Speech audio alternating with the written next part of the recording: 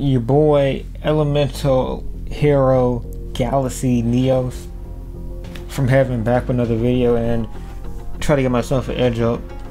I messed up my fade,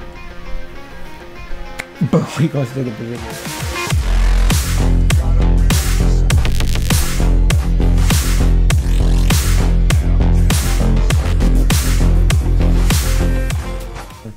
So, part one to my Yu-Gi-Oh unboxing. First packs I've unboxed in since 2008. Elementary for me went very well. I won't reveal what I had, but there was a card made by the Yu-Gi-Oh producers, I don't know who, and it was very special because it wasn't at 9,999th card made. It wasn't 10,000 the first card made, but it was a 10,000 card. There's something special about the 10,000 card. I don't know if I can show it because it might be in the first video, but if you think I'm capping, I want to peep that first video. Without further ado, let's get to it. Alright, so hope I got my keybinds right here. I hope I got my keybinds right. So Phantom Rage, one full card in every 9 card pack. Appear to be pretty decent packs. You got your card prices right here. I don't know why I opened another tab, but yeah, the card price right here. As far as boxes go, pretty good set value. The most valuable card appears to be the Alpha Master Beats. You got Divine Arsenal, AA Zeus, another $200 banger. Hilta the Fire Charmer.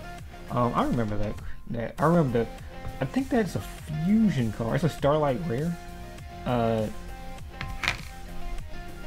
The card I pulled also was a Starlight Rare. Not this one though. So 3 200 bombers. And 152 doggy. Phantom Knights of Torn Scales. I don't believe I pulled that one. I think I pulled a Phantom Knights in the other one. 126 Tri Brigade. Alright, so are we going to call Hilta? I'm calling my shot. Let's go Hilta. I think we're going to get a Hilta right here. Listen, if I got a Hilta, a highball pack, a highball card out of 2 different booster packs for my first 2. Give me that. Give me that. Give me that little nugget there. Alright, so here. Oh my god, I don't want to bend it. Please get out. There we go. I don't want to bend it. So what we do in these, we tap them 1, 2, 3, 4. Then we just let it rip. Hilta, Hilta, Hilta. Okay. I wasn't a clean rip, but alright. So let it rip. The Phantom Knights of Stain Craze. I just told we pulled it in the last pack. We pulled it again. That's not the highball one. I think it's like Phantom Knights something else that we pulled. 1 or 8. This looks a lot like the last one we had. I think those 2 cards were verbatim in the last one. So 2 out of 9 from the exact same. Infernity Suppression. I think that was in the last one too. This isn't going good so far. Infernity Wildcat. That's the first new one we pulled. Virtual War Dragon Long Long. I don't know if that's a rare one. It didn't look like a $100 one, so it wasn't too rare. But cool card. Infernity Conjurer. A lot of Infernity cards. 3 cards left. I'll see before I do. Time if I pull a Hilda. Are any of the Hildas? Hope they were. Dual Avatar Compact. Not a Hilda. Virtual World Shield. Haha. Yeah. Yeah, makes me laugh at me. Yeah. Probably not worth very much. Hilda, please. Ugh. Garbage. So that's it for our card pulled, our card packs for now. I should have bought way more, dude. I only spent $20 on these altogether. $22. It was actually a Christmas gift, and my uncle paid $22. But God, dude, I could have won a highball as heaven. Goodness gracious. I could have been balling, Tyler Harrow. Alright, so Virtual World Shell and Virtual World Dragon. Virtual Long's $1.01. Yaya is $1 and not even $1. So yeah, absolute garbage in this pack. Cool. Wildcat Conjure. Wow, absolute trash. Don't think maybe pull something that's worth $2. So that's it. From these, and I just am transitioning from there to that yet. So this pack that I'm pulling out currently is all of my pulls from the other packs and all my elemental hero cards that I should have separated. I would never sell elemental hero card. I don't care how much it was worth. It's just certain things I would never do. And one of the cards I pulled actually was a Chaos Neos, which pretty decent card. I mean, I think it's one that, let's see, I don't know,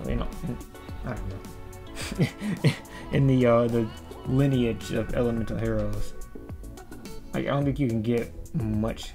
It's a fusion of 3, but it's a fusion of what, 2 fusions? But Glow Monster is not a fusion, right? It's Neospatian. Neospatian is different than elemental heroes.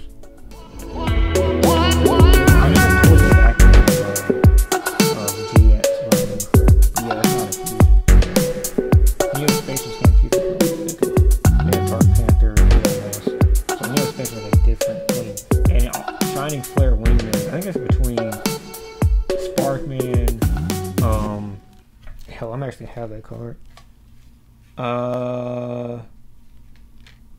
Phoenix Enforcer, Avian, and Burstinatrix. I think it's Burstinatrix, Wingman, Flame Wingman.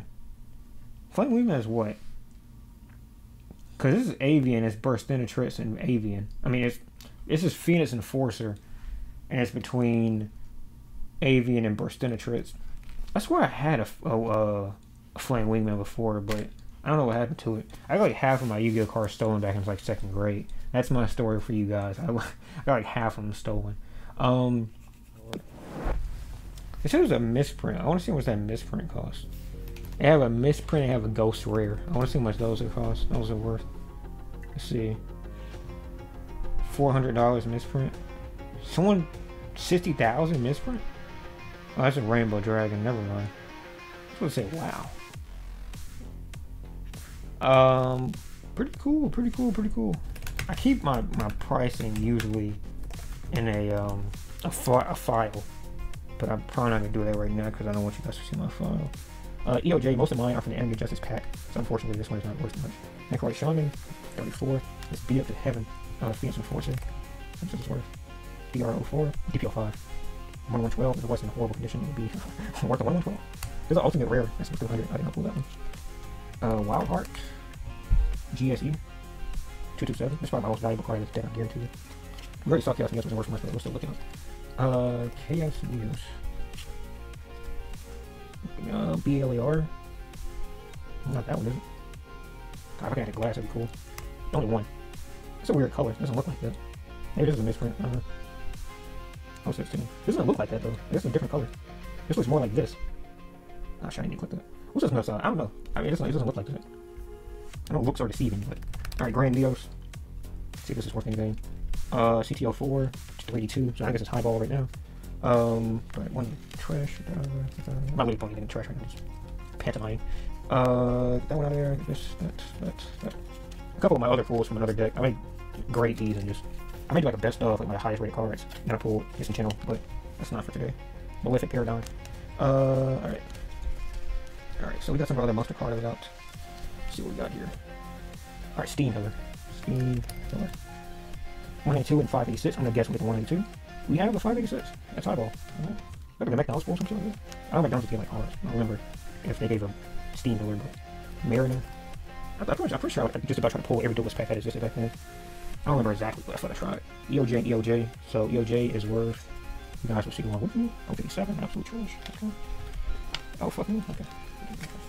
Rampart Blaster, my last one. Rampart Blaster was cool. You get Clayman, who seems like a pretty, I think, useless. One of the more useless and, kind of forgettable of the elemental heroes. And he kind of feels with Percentrix, one of the more exciting ones. And that kind of feels, cool. 114 for him. So, about middle of the pack. Bought this for $40 at one of my local stores. The Blue Eyes White Dragon. Slightly bent. So that's not good. I mean, it wouldn't pass PSA 10 like that. But Blue Eyes White Dragon. Yeah, that band actually pisses me off now I think about it. I might keep it. I'm not sure. Might sell it. I'm not sure. But yeah, this one runs for, I believe, about 100. Blue eyes, white stripe. If it wasn't bent, probably run for about 100. LOB, I think. LOB. And this one's gonna take some clicking through. I wonder if I can put the name in there. LOB. Did not matter that I pulled the name in there. So yeah, I think it's about, it probably would be like closer to the higher end than it would be to the lower end. Let me see. Yeah, 130. So I mean, it could probably go for about, even in this condition, like flipped. I mean, not flipped, but a little bit, you know. I don't know if you can see. Let me see. Okay. You can see that's a little bit crooked. Not crooked, but like curved in. Yeah, you should be able to see it like that. That's straight. Like this is straight. This is me holding it straight. So you can kind of see there's a little bit of bend.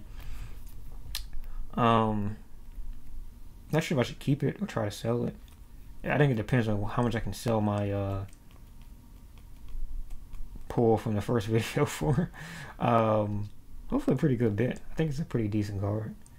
And if that kind of sits for a while, I may sell this. It's just that there's also 2 more of these. And I don't know. I feel like if I can sell this one, I'd probably just go back and copy the other 2 and see which one is like less bent. So there's one that's not as bent. There's 3 of them. I picked the wrong one. I was looking at the first one. I was thinking, no, it's still going to the first 2. Let me go with the damn ugly duckling one. I think we'll end it on that. Hope you like the podcast / video. We'll probably put this on my podcast. I just don't think I will. This is going to be YouTube exclusive. Mainly because I don't want to try to format this into a way it'd be interesting for people who aren't watching it. So yeah, this is going to be YouTube exclusive. Hope you guys enjoy it. Like, share, rate, subscribe. Whatever.